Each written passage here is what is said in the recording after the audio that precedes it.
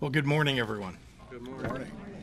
Today is a great day for Illinois as we take yet another significant step forward for reproductive justice. I want to express my gratitude to all the advocates and healthcare workers for your tireless efforts to ensure quality care for the people of Illinois. The three bills that I am signing today send a single, straightforward message. Illinois will always be a place where women have the freedom to make their own medical decisions. Making that possible are the many champions of that fundamental right, who make Illinois a safe haven for women seeking simply to control their own health care without interference from the government. First, our great Lieutenant Governor Juliana Stratton, and leaders like Senate President Don Harmon, Speaker Chris Welch, Senators Selena Villanueva and Lakeisha Collins, and Representatives Yolanda Morris, Anna Mueller, Dagmara Avilar, all of whom were instrumental in moving this legislation through the General Assembly. The Director of the Department of Human Rights, practitioners like Allison Cowett of Family Planning Associates Medical Group, and Dr. Jonah Fleischer, director of CARLA, who have all faced unprecedented challenges in a post-Dobbs world and met every one of them with grace and resilience.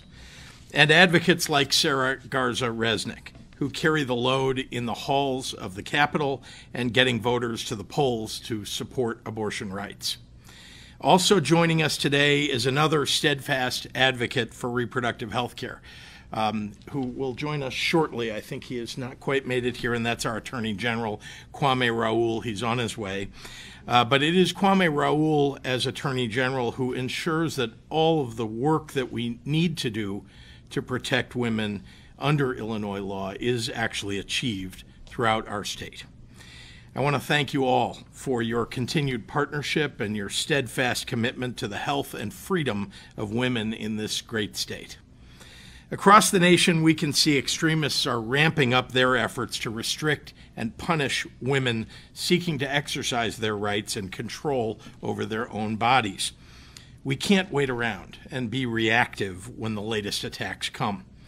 The pro-choice majority in this country need to be proactive.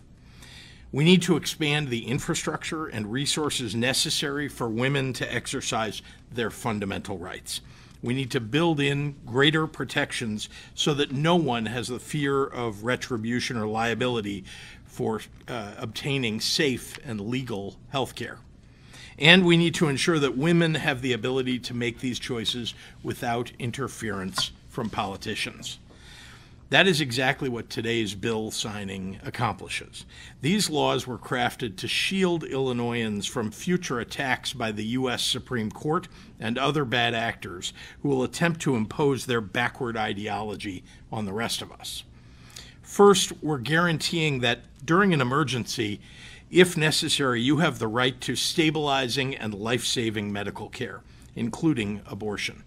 Project 2025, which is the radical right-wing blueprint endorsed by Donald Trump, sets its sights on stopping this emergency care.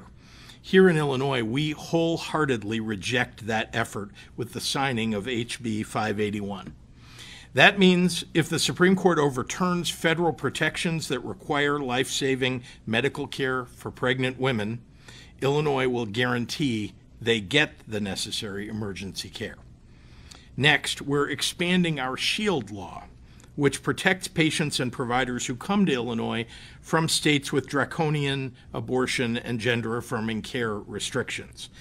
This bill restricts state and local jurisdictions from providing any information or expending any resources to assist another state investigating patients or providers of health care that is legal in Illinois, including abortions or gender-affirming care.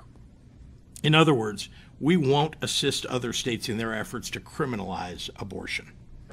And lastly, we are guaranteeing that women cannot be discriminated against in housing, employment, or public accommodations for reproductive health decisions, whether that be abortion, IVF, fertility treatment, and more.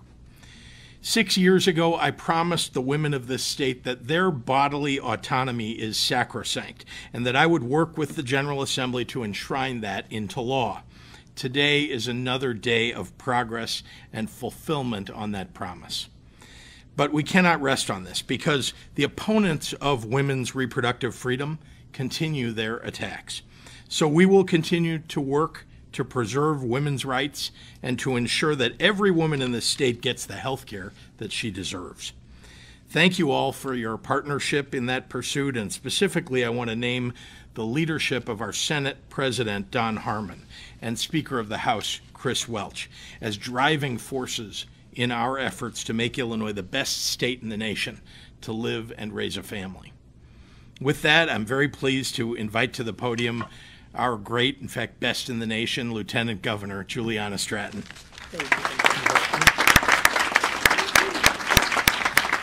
Thank you, Governor. Hello, everyone. I'm Lieutenant Governor Juliana Stratton, she, her pronouns. In the interest of time, I will echo the gratitude Governor Pritzker just shared. I do certainly want to thank Attorney General Kwame Raoul, President Harmon, Speaker Welch, and all of the reproductive champions in the General Assembly, as well as the providers and healthcare workers who are in this room standing with us today. And of course, to Governor Pritzker, today the compassion in your leadership is on full display. Thank you for making it clear that the reproductive safe haven we are creating will not be broken. As much as there is to celebrate, I cannot say that I'm feeling especially joyful. When I hear about a woman sitting in her car waiting for sepsis to qualify as an emergency, or a doctor's license being threatened because they considered every avenue of care, I think back to June 24th, 2022. On June 24th, 2022, the Supreme Court handed down a ruling that can only be described at a minimum as short-sighted. 2 years into life without Roe's protections, we continue to see how little thought or consideration went into that decision that reversed the progress that so many of our foremothers marched to secure. Now, states like Illinois, who are devoted to the safety and well-being of our people, are forced to consider amendments like the ones we signed today. We have to be thorough to make sure that when a woman seeks care, the validity of her body is not up for debate. We have to spend time ensuring no future politician can ask, is this person experiencing a health emergency worth saving? We have to stretch our capacity to provide care, not just for the women of Illinois, but for all women in the Midwest and beyond. So today is both beautiful and dumbfounding. As Governor Pritzker protects doctors and empowers Illinois families, the governor of Iowa just signed a fetal heartbeat bill that will push Iowans into our home for help. As we prepare hospitals to function as intended with privacy and care, we strengthen laws to ensure those hospitals and their patients cannot be targeted. While I wish these amendments were not horribly urgent, I am overwhelmingly grateful that we have the tools to protect our people. Because in Illinois, we trust women, and we are never going back.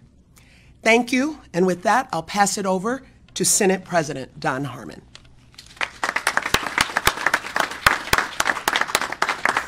Thank you, Lieutenant Governor Stratton, and thank you for being an especially effective advocate on reproductive health care. Good morning, all. Morning. Morning. Today, we reaffirm Illinois' steadfast commitment to being a sanctuary for all who seek to make personal health care decisions in privacy and safety. In a time when fundamental rights are under threat, Illinois stands as a beacon of hope and protection. These new laws ensure everyone, regardless of their background or where they come from, can access the care they need without fear of prosecution or persecution. I want to thank Governor Pritzker, Attorney General Raoul, and Speaker Welch for the work that got us to this point. And I want to thank my Senate Democratic Caucus colleagues for sponsoring these proposals and their vigilance on this vital issue.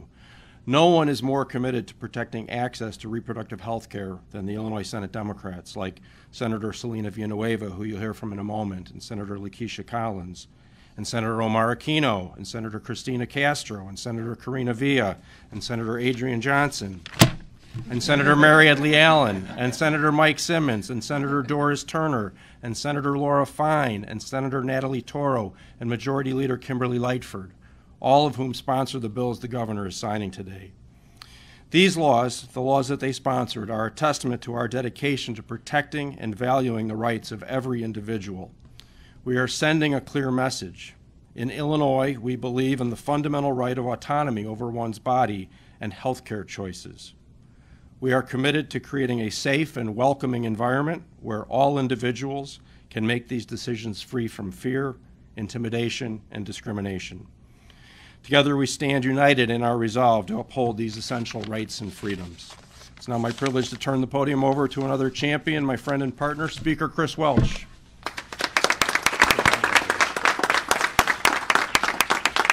Good morning, everyone. Good morning. It is really an honor and a privilege to be here with all of you this morning, to be joining our dynamic governor and lieutenant governor and Attorney General Kwame Raoul for this momentous occasion here today. I want to offer a special thank you this morning to a few of our representatives in the House of Representatives, and that's Representative Kelly Cassidy, who could not be with us this morning, Representative Dee Avilar, Representative Anna Moeller, and Representative Yolanda Morris for championing these very important pieces of legislation that bring us here today. I also want to give a very special shout out to our entire Dobbs Decision and Reproductive Health Working Group for the monumental work they've done to ensure Illinois will always protect reproductive health care. You know, this particular working group is one of the reasons why I am such a big fan and proponent of the working group process. Our working groups in the House have led to several major policy decisions during my 4 years as Speaker, and here we are today to celebrate the governor putting his signature on 3 of them. Illinois is and will always be a safe haven, and I'm so grateful for the many partners who stand up here today who have helped us maintain that status in the Midwest. Regardless of what happens at the federal level or decisions made by our extreme Supreme Court, in Illinois, we believe that medical decisions remain with patients and their doctors. And I know that every person up here and in the House of Representatives and the Senate would do everything in their power to keep it that way. Reproductive care and abortion services never used to be this incendiary or this controversial. Nearly 50 years ago, our Supreme Court declared that people deserve the right to make their own medical decisions, and they deserve the highest level of constitutional protection. And when they made that decision didn't fall on party lines. It was a 7-2 decision by the Supreme Court because it was the right thing to do. What we are doing here today, again, is the right thing to do. As we watch our Supreme Court for the first time in my lifetime strip away constitutional rights from the citizens of this country, we know how important our decisions at the state level are and continue to be. It is because of the people in this room and so many more behind the scenes or who couldn't make it here today that Illinois is taking care of people from all across the country who are seeking life-saving care. Again, I want to thank those champions. I want to give a special thank you to my friend and your friend and our governor, Pritzker.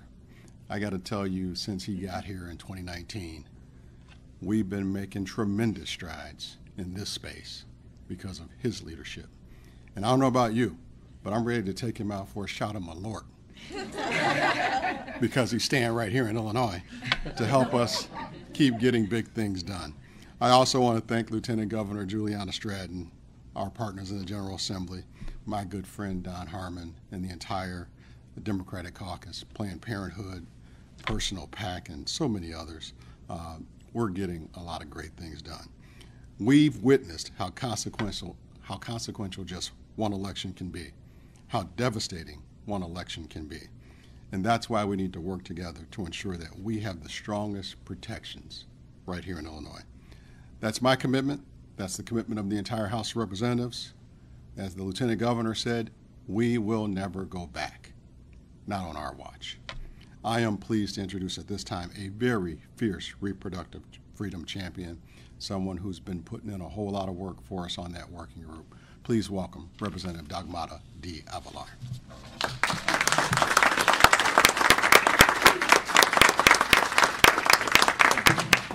Good morning, everyone. Buenos dias. I am State Representative Dagmara Avelar, co-chair of the Illinois Latino Caucus. Thank you all for coming, and thank you to Governor Pritzker, to my colleagues, Lieutenant Governor Stratton, as well as Attorney General Raul. Thank you for being here. And I want to thank my colleagues in the Democratic Caucus for your unwavering commitment to protecting the rights and health of women in Illinois and across the Midwest. Something that I have actually always loved about living in the Midwest for the past 20 plus years is the importance of folks being a good neighbor. Recently, however, it seems that leaders in some of our neighboring states that we heard before have forgotten what it means to be a Midwesterner. Instead of helping those who need the support of the community that needs it the most, actually, they are forcing them into the shadows. And today, we are here because Illinois is bucking the trend and sending a message loud and clear. If you are a pregnant person facing a medical emergency in Illinois, you will get the care you need, period. That's not just a statement, it's a promise, backed by the power of our laws and the compassion of our people. Passing this law is about defending decency and the fundamental human right to life-saving care at a time when an increasing extreme Supreme Court is stepping up attacks against our most basic rights and liberties. Unfortunately, we don't have to imagine what would happen if they were able to get away with these attacks. We heard this again just a few minutes ago. But we had a woman in Texas who was pregnant through IVF, found herself in an emergency room, leaking fluid at 18 weeks. Doctors knew that she would lose the pregnancy, but they refused to act because it would violate Texas law. She came back when her water broke, and still they sent her home. And it was only when sepsis set in that they finally intervened. She lost her pregnancy, spent days in the ICU, and her future fertility was damaged. In Illinois, we recognize that a medical emergency like this knows no politics, and a person in crisis deserves care, not controversy. This law guarantees that no matter what the Supreme Court rules, this tragedy will never happen here in Illinois. We are forging a future where women in crisis are not forced into the shadows, and everyone has access to health care that they need, along with the freedom to make the best choice for themselves and their families. I look forward to continuing the work of strengthening and supporting our communities by making Illinois, as we've said before, a beacon of safety for women, workers, children, immigrants, and everyone else who makes Illinois the beautiful place that it is. That's the work ahead. And with this law, we're proving we're up to the challenge. With that, I'd like to introduce my counterpart in the Senate, somebody who I'm glad to call a friend and a great colleague in this fight, Senator Selena Villanueva.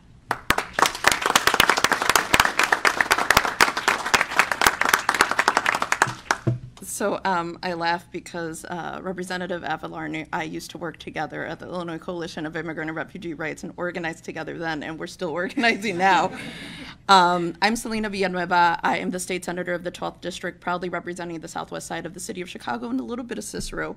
And I am the Senate Latino Caucus co-chair, along with Representative Avelar. Today we signed into law 3 bills, 2 of which I sponsored in the Senate, that will ultimately strengthen Illinois' standing as a safe haven state when it comes to reproductive rights. This legislation, House Bill 581 and House Bill 5239, are another step forward in preserving the inalienable rights of those receiving reproductive health care services, and it will further support and protect residents and visitors from the anti-choice actions that threaten to infringe on people's rights. With House Bill 581, we are addressing the Federal Emergency Medical Treatment and Active Labor Act by ensuring life-saving protections remain in place in Illinois and impose civil penalties on hospitals that refuse to provide life-saving abortion procedures. This is more than just a piece of legislation. It is a commitment to protecting the lives and constitutional rights to access vital life-saving care and medically necessary services. Further, with House Bill 5239, to shield out-of-state patients and in-state providers from legal action originating from other states regarding abortions performed here in the state of Illinois. This law ensures that units of local government cannot assist in imposing civil or criminal liability against a person or provider who receive reproductive or gender-affirming care in Illinois. These are preventative measures that have been brought to us by concerned residents and advocacy groups, some of which who are here because I see the Chicago Abortion Fund, Planned Parenthood, Personal PAC, all who I love working with. They bring this forward in order to make sure that no one else continues to infringe on our rights here in the state of Illinois. I am proud of this state. I am proud of the work that we have done.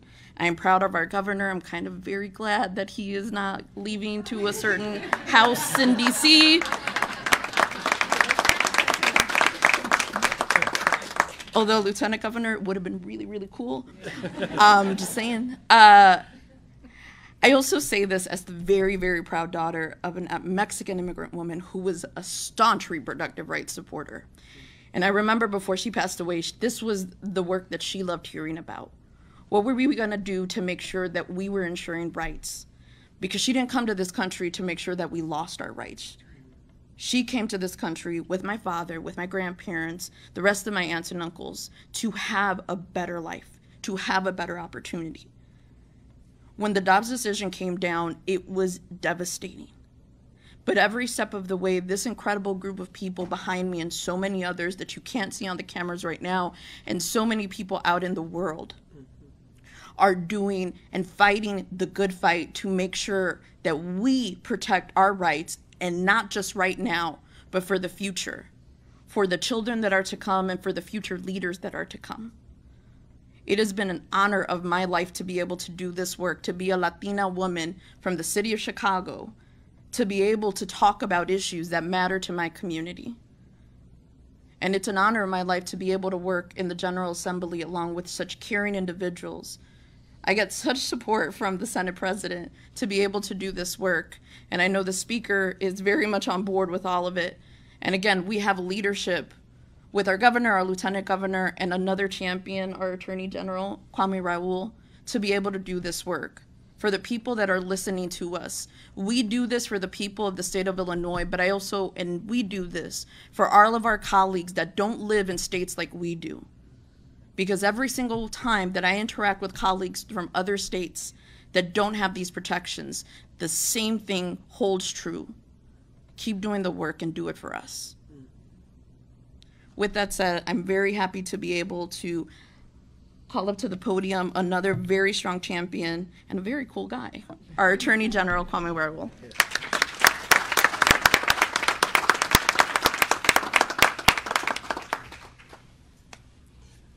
Good morning. Good morning.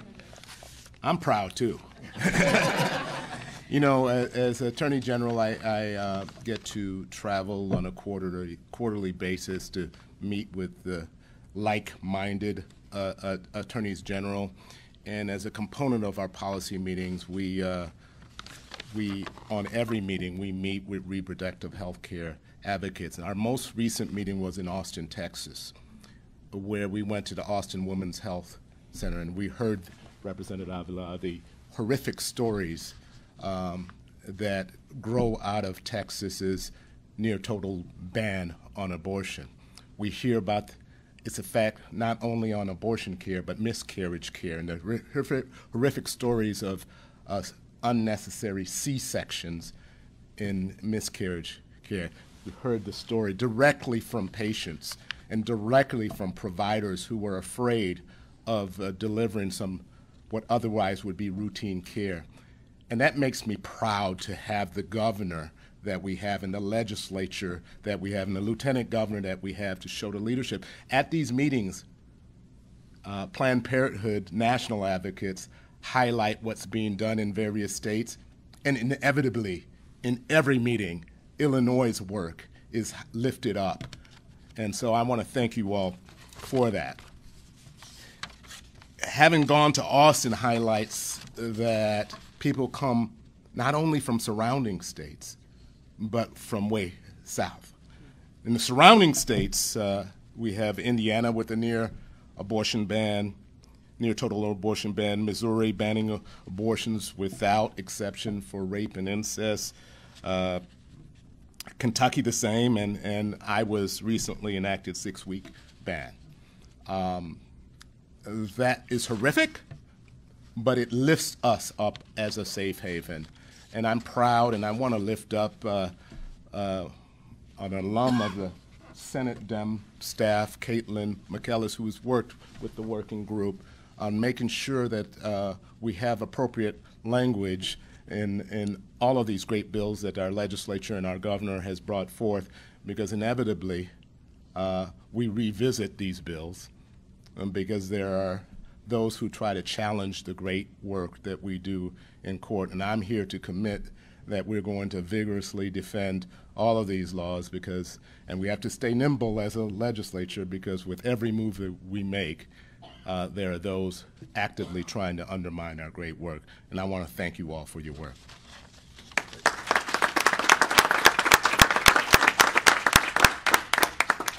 Now I'd like to introduce Dr. Jonah Fleischer.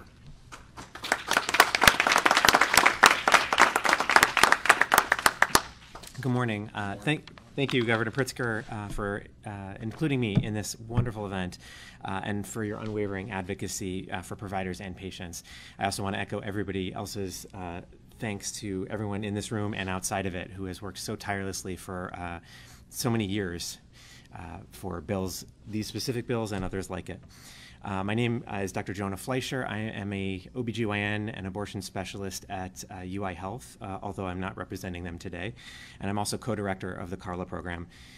CARLA stands for the Complex Abortion Regional Line for Access. It's a statewide patient navigation service that helps patients with complex medical problems access hospital-based abortion care.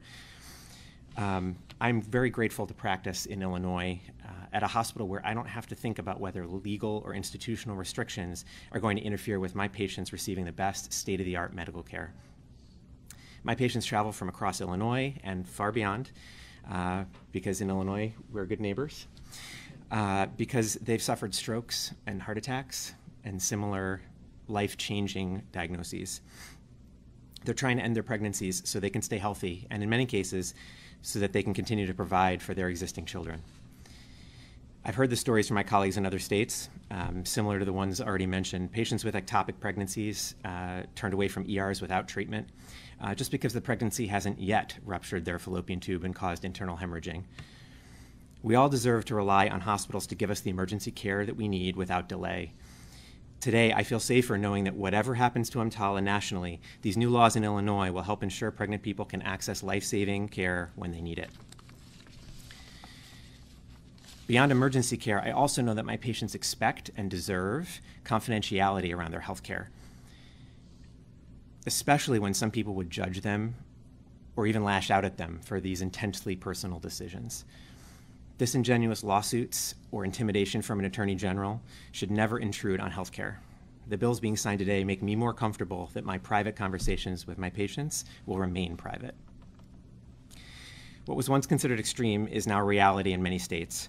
From banning interstate traveling to investigating clinics and hospitals for providing gender-affirming care, I'm grateful to live and work in a state that protects all reproductive and sexual health decisions. I'm extremely proud to be part of this ecosystem of advocates, providers, and abortion funds. Still, the situation is not sustainable. There's more work to be done, and I look toward the people in this room and outside of it, and look forward to working with everyone to help secure the resources to continue to help our patients manage this crisis.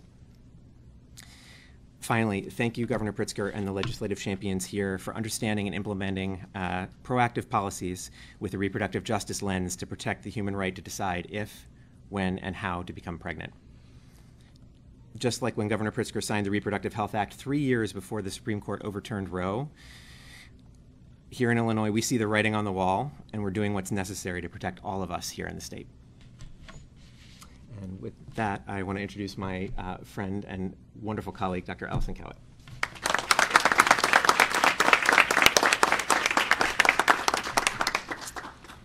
Thank you so much, Governor Pritzker, for inviting me here today. And thank you to the reproductive health champions, our elected officials, advocates, the funds, and many other folks who join us here today for your leadership and your unwavering commitment to patient-centered reproductive rights policies here in Illinois. My name is Dr. Allison Cowett. I am an OBGYN and the medical director at Family Planning Associates. We are the largest independent clinic here in the Midwest. FPA, in fact, is just a 5-minute walk away, which is great because I'm in the middle of seeing patients this morning and need to get back to the clinic as soon as the governor signs the bills. When I get back to FPA, the staff and I will take care of patients from as close as by as our West Loop neighborhood and as far away as Texas, border towns, and the southern part of Florida. We see pregnant people from throughout the Midwest and South every single day. In fact, about a half hour before I walked over here, I took care of a patient and did her abortion, a patient from Miami, Florida. I want to be clear. We have seen patients from outside of Illinois for many years. Prior to Dobbs in 2022, about 12% of our abortions were performed for patients that are from outside Illinois.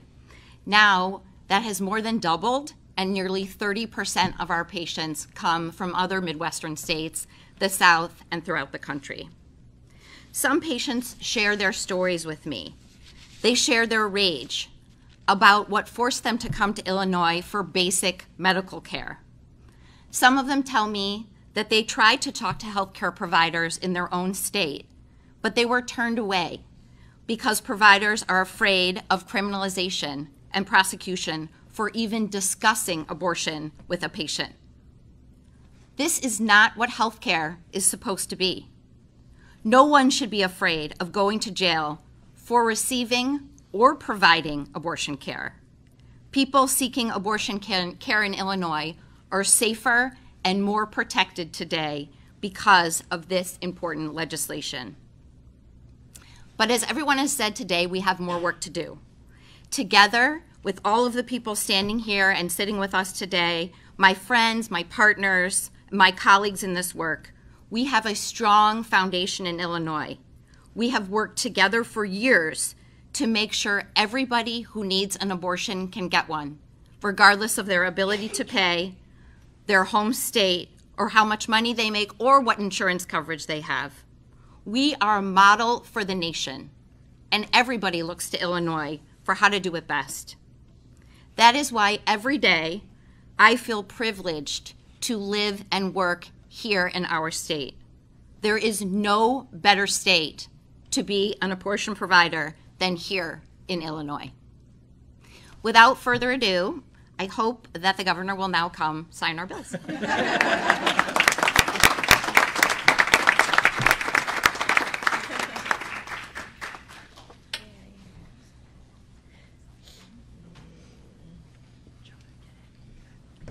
Sorry.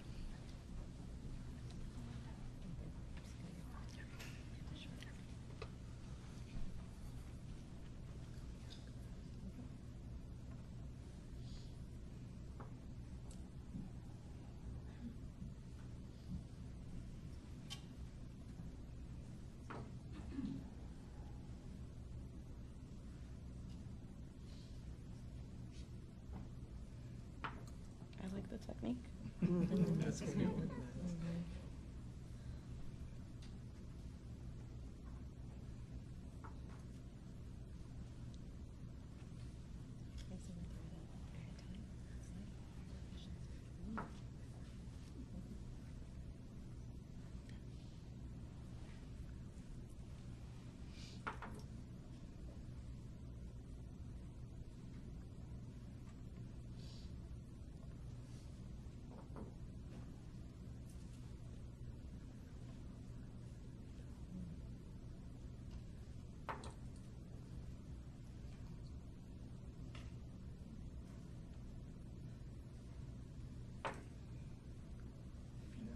think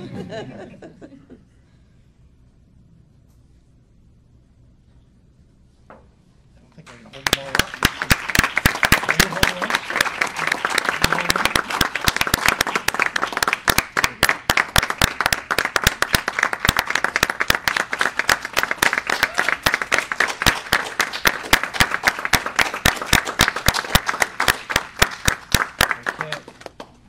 We'll hand out the pens, and after we're done, happy to take in any questions.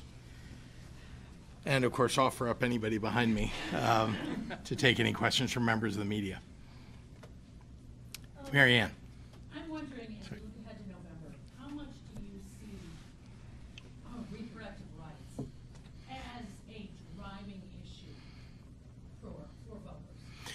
Well, they're under attack, and we see it every day from the other side of the aisle, from the presidential and vice presidential candidates for the Republicans, and from Project 2025 and that manifesto that outright says that they want to ban abortion in the United States. So I think that frightens many people across the country. I think it's a motivating force, even for people here in Illinois, because if the Republicans take control of Congress and they take control of the White House, they will pass a national abortion ban. And that will have devastating effect on women across our state, but also across the rest of the country. So we're working very hard to make sure to protect as many rights as we can, to motivate people to see this as an important issue for them to stand up about. And so I think it will be quite an important issue in November.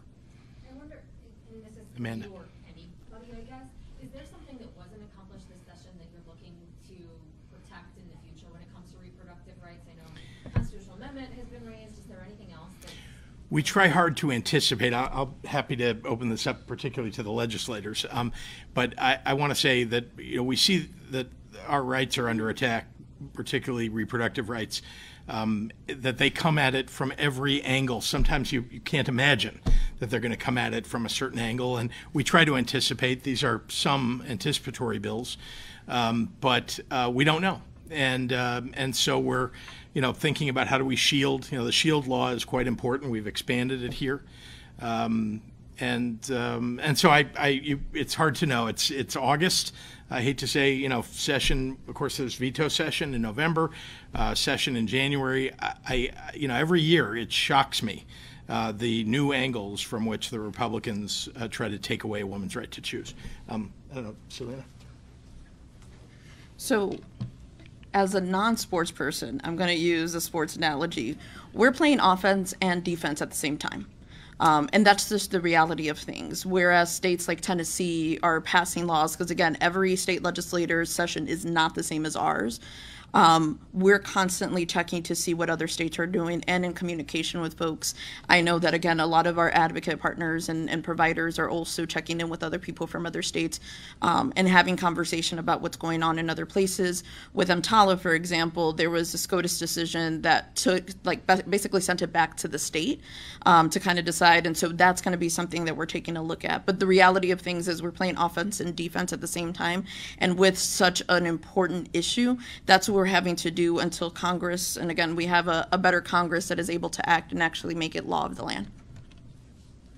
Governor, we've seen your campaign over the last week or so promoting work like this that Illinois Democrats have accomplished over the last few years through the video, your campaign release, billboards ahead of the DNC. What are you trying to accomplish, I guess, with those messages that are going to help the Harris campaign? Well, much of what we've accomplished here in Illinois is the Democratic agenda for the nation that Vice President Kamala Harris is fighting for. And we want to show people that it can be done and that it has been done in our state, and we're very proud. And of course, we're hosting the Democratic National Convention, so being able to showcase what these amazing leaders and others have accomplished, I think, is the right moment to do it. Have you gotten any updates on, as far as migrants coming, because there had been this discussion of them arriving for the DNC? Any kind of update on that? Yeah, I get an update every day, and I think you can also see it online. How many people are in the shelters that have been created for them, and so we haven't seen a change from day to day the last actually several weeks, but Oh, I mean, I think we have to anticipate anything and everything. These are people who are inhumane, that are making decisions about whether to ship people from their states to Illinois, and may do so for political effect leading into the Democratic convention. But we're as ready as we can be, and you've seen that we've done a lot of coordinating between different levels of government, the city, the county, the state, and we'll do everything we can to make sure that we're doing the right thing, even if the governors of those states and the Republicans are not.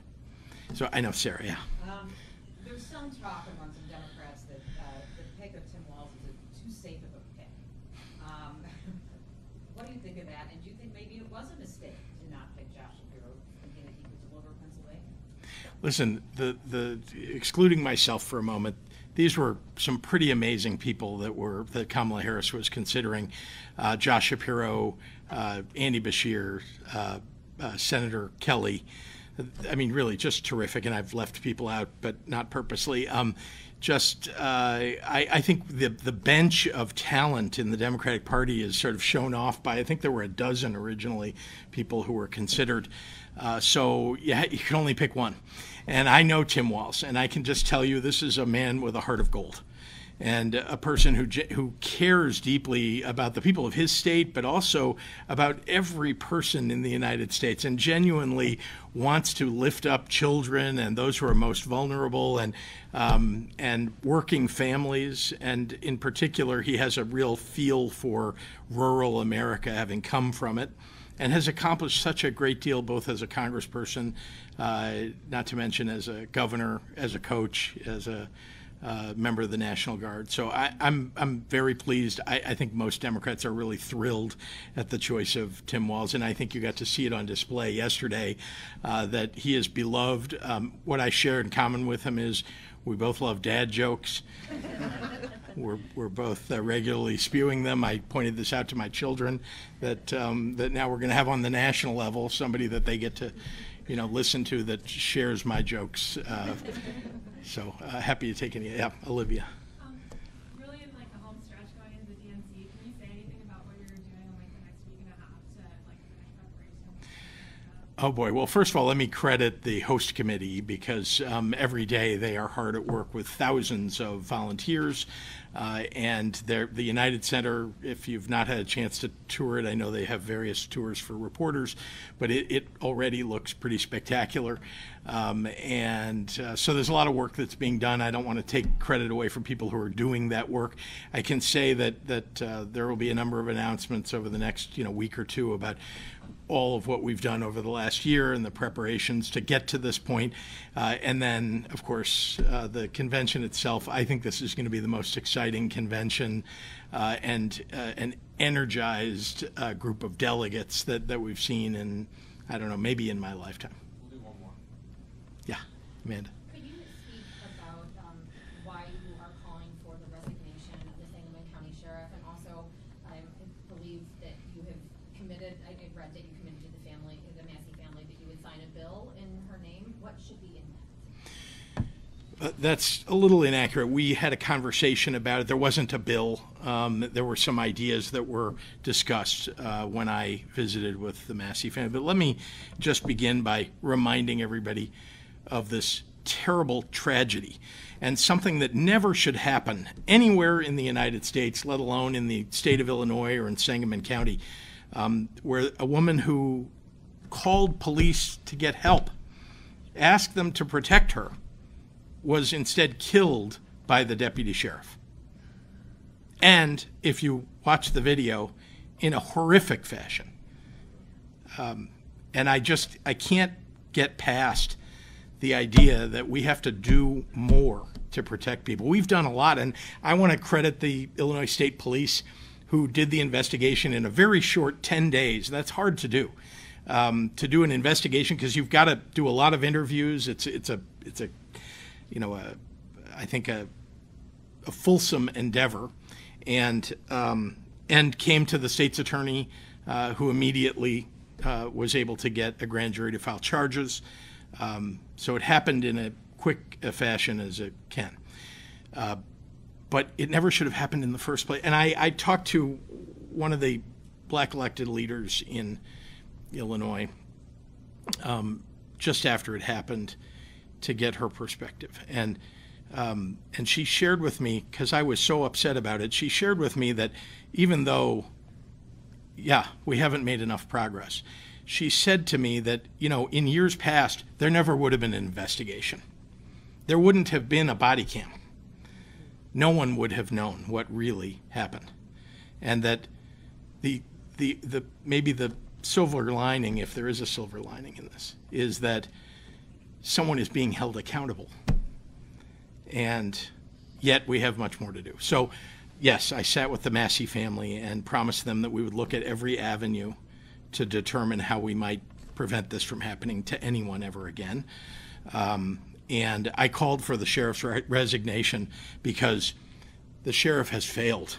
He has failed to explain how he ended up hiring this deputy sheriff who has been fired from other departments. He failed to put forward reforms that clearly need to be made, training and other reforms, and still has failed to meet with the Massey family. That seems to me, and I'm not saying that's a fireable offense to not meet with but that just seems outrageous to me. At a minimum, listen to them, hear them, and then hopefully take action. So that's why I called. And the lieutenant governor and I did that together, just to be clear, called for his resignation. Yep, thank you.